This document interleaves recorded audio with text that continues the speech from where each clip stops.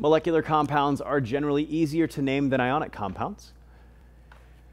So in this case, it turns out with any two nonmetals, there are usually multiple combinations. Like nitrogen and oxygen, there are like 6 or 7 different compounds with different ratios of nitrogen to oxygen atoms.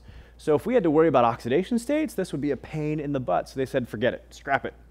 We're just going to use a Greek numerical prefix to describe exactly how many of each atom there are. What's the Greek prefix for 2? Di. So they say, before you say the first element, tell me how many there are with a Greek prefix. So we say di, and in this case, nitrogen. Cool. Then you tell me how many of the second element there are, and then you're going to give me its name, but you're going to still use that IDE ending just like we did with ionic compounds. So instead of oxygen, we'll say oxide. And how do you tell me that there are 4 of them?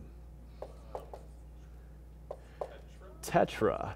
And instead of saying tetraoxide, we kind of oftentimes try to avoid a vowel sound. So we'll drop that first vowel and just say tetroxide. So if you see it tetraoxide, it's probably technically wrong, but you might see it anyways. But tetroxide is proper. So dinitrogen tetroxide.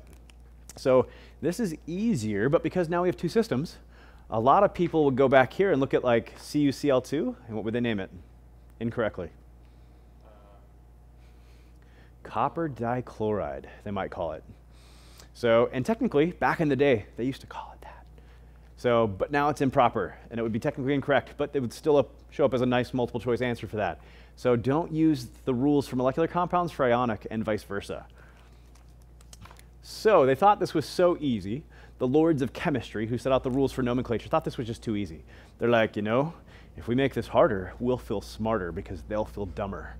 So they decided, let's make this a little more complex.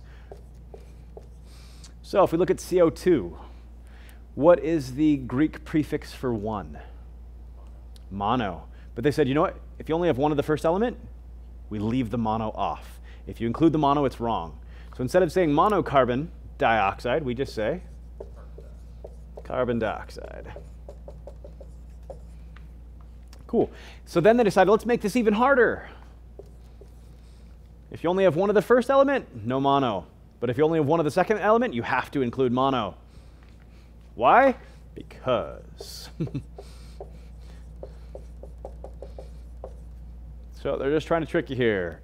So carbon monoxide, again, only one of the first element, no mono. If there's one of the second element, though, you have to include the Greek prefix mono, just to make this trickier and harder and to make themselves feel smarter. Any questions on molecular compounds? So, what is this guy called? Yeah, what is he called? Sure, but we just call him water.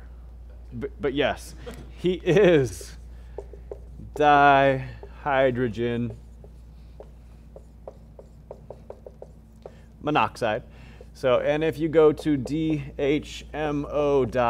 in your free time, you might just have some fun, and they give you all sorts of fun facts about how harmful this substance is and how many people die from it every year, and try to convince you that it's really harmful and not telling you that it's water the entire time.